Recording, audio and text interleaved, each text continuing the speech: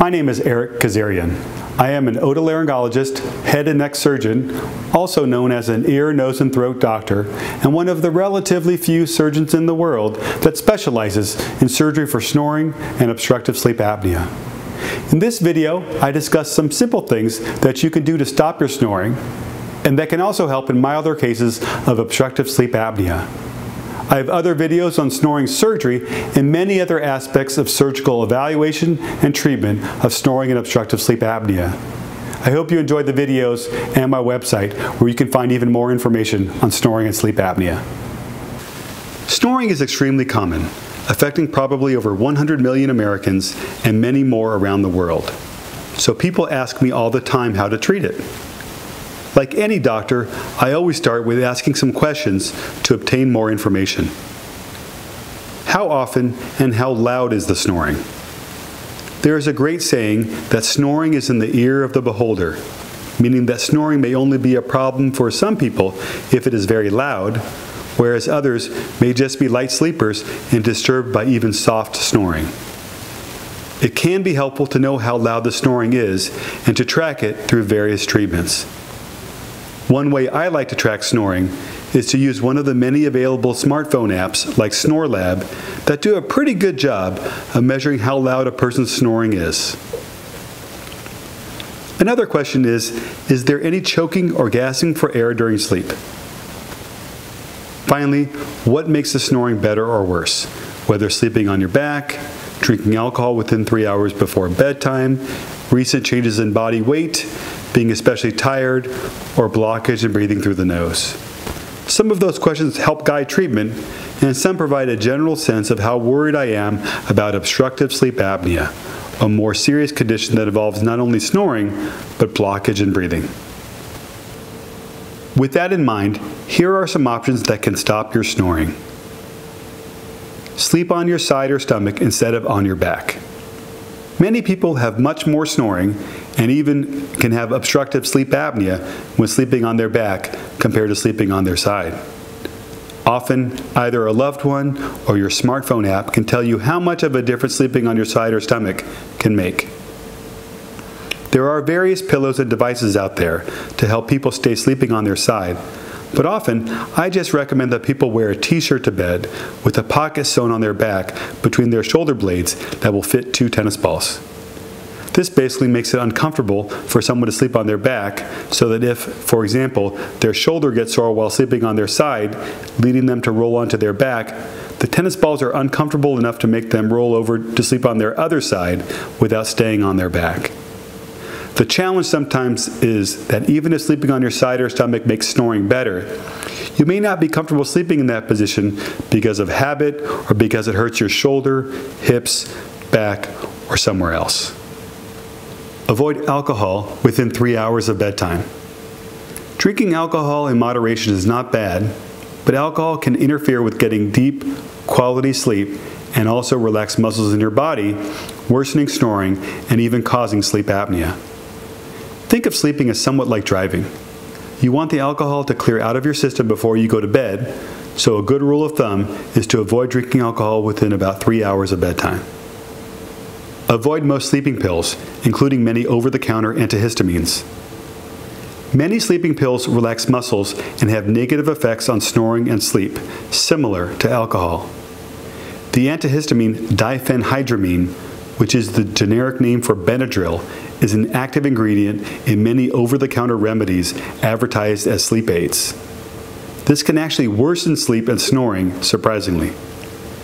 Not all sleep aids are bad for snoring and sleep quality, but it is good to ask your medical provider if you are not sure. Lose weight. This is especially important if your snoring started or worsened substantially with weight gain. Of course, losing weight is always easier said than done, so for people who have been unable to lose weight easily, I tell them to continue trying, but also discuss other treatments that they can use while they are losing weight. Make sure you are getting enough sleep. Snoring tends to be worse when people are tired, so make sure you get enough sleep. When you are tired, there is a natural tendency of the body to want more deep sleep, and during deeper sleep, the muscles in your body are more relaxed. This leads to more snoring or possible blockage in breathing, which is the issue with obstructive sleep apnea. If you are able to get 7 to 8 hours of sleep on a typical night, your snoring should improve. Make sure your pillows are helping you, or at least not hurting you. There is no special pillow to buy to end snoring. I tell people to get one that is comfortable for them and just to pay attention to the way your head rests when you sleep. Tilting the head forward worsens snoring for most patients, and tilting the head backwards can have the opposite effect. Pillows advertised as snore pillows typically tilt the head backwards and can improve snoring in some people, but there is no reason to buy these if you can just use your own pillows properly. The bottom line is that using large or too many pillows may be soft for your head, but bad for snoring and breathing patterns. Make sure your pillow keeps your head tilted slightly backwards or in a neutral position. Sleep with your head elevated. Some people notice major benefits to sleep in a recliner, on a foam wedge, or even with a few pillows arranged to form an incline similar to a wedge. However, this is often not comfortable or practical as a long-term solution. Avoid dehydration. Dehydration leads to thickened mucus in the mouth and throat, which can cause the surfaces inside to stick together and cause or worsen snoring. Snoring sprays, which do not work for most patients, are mainly oils that reduce this tendency for sticking together. Drinking enough fluids during the day can reduce snoring in people who are dehydrated, although I do not recommend drinking a large amount right before bedtime because you will wake up from sleep to use the bathroom. Be able to breathe through your nose. Mouth breathing worsens snoring and breathing patterns during the night. Often mouth breathers simply cannot breathe through their nose, so it is important to open the nasal passages.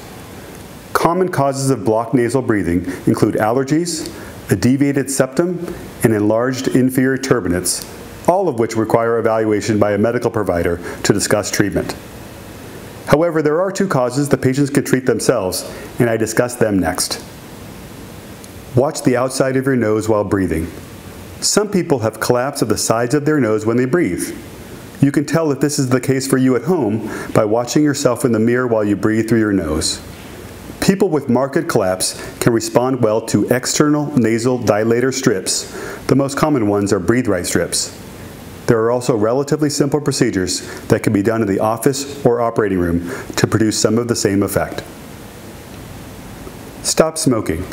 Studies show that smokers are more likely to quit smoking if their medical provider tells them to do so. So, if you smoke, please stop. It will be the best thing you can do for your health. Smoking causes irritation of the lining of the nose and throat, and quitting can also reduce your snoring or eliminate it entirely. Evaluation from a medical provider. Sometimes using these conservative approaches is not enough. An in-person appointment with someone who specializes in treatment of snoring and sleep apnea can help determine which of these makes the most sense for you or whether other evaluations are appropriate, such as a sleep study to test for obstructive sleep apnea. We can also discuss appropriate treatments from among the wide range of medical and surgical options. I am a surgeon, but I use the full array of treatments for my patients who snore. This includes some relatively simple procedures that are performed in the office, and you can watch my video on snoring surgery to learn more about them. I hope you have enjoyed hearing about 12 simple steps to stop your snoring. Please do not hesitate to contact me with any questions or if you'd like to schedule an appointment.